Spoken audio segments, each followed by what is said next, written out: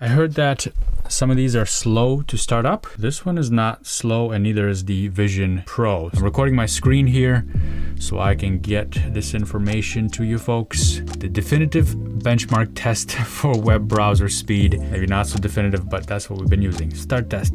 Ugh.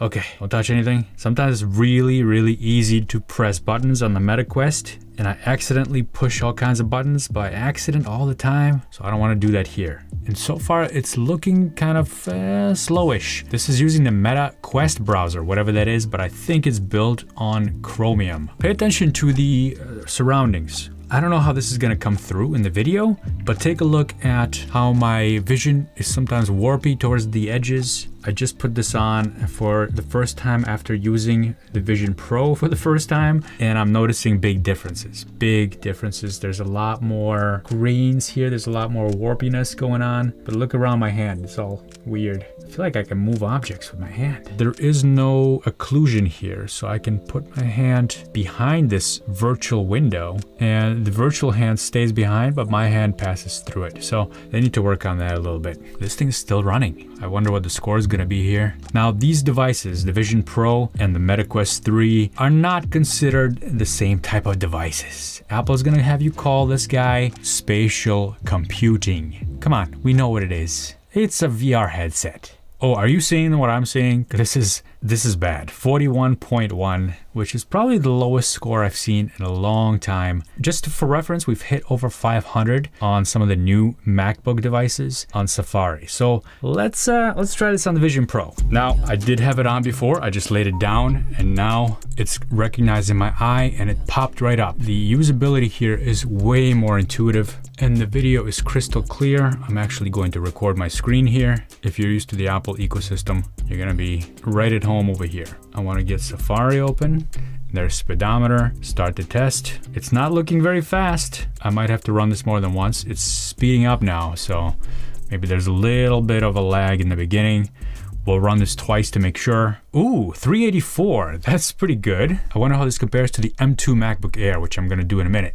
Let's do a test again, just to make sure. Okay, while it's running, take a look at my hand. Everything is actually more clear, way more clear. There's no warpiness going on, but I do feel like there's less space. So check this out. Here are my hands. I'm gonna move them forward, and this is this finger, and this one is this finger, and I can see them here on the peripheral of my vision, which is not that great, to be honest. So we got 393 as the test result here. Clarity of the screens is better. The clarity of the transparency is better. Transparency mode, whatever you want to call it. No warpiness, but there is this weird bubble. Anyway, let's take a look at the other one now again. Now with the MetaQuest, and I just want to take a look at the field of view here. It just seems a little bit more open, but I don't think it is. I think I'm still seeing this bubble here, right on the outskirts of my vision. And when I put my fingers just through, this is where I'm starting to see it, and this is where I'm starting to see it on this side. So I don't think the field of view is that much bigger on the MetaQuest 3. Now, the Apple Vision Pro has an M2 chip in it. This is a MacBook Air with an M2 chip in it.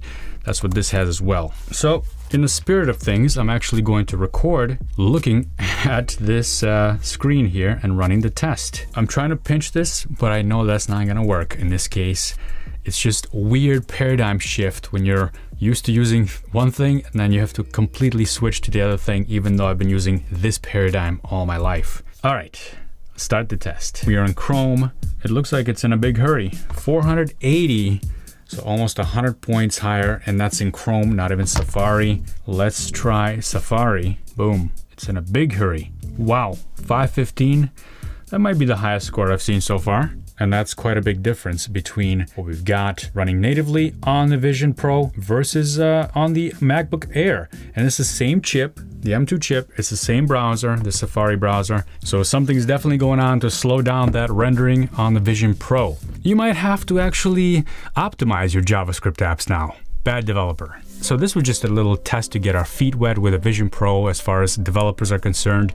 If you're a developer and you want to see more videos like this one on the Vision Pro and other tests like this, subscribe to the channel. Hopefully I'll see you soon, and do leave comments down below. I read them. Let me know what you want to see with this Vision Pro thing. It's a curious machine. It's pretty awesome. What am I going to do with it? I don't know yet. We'll see. Bye.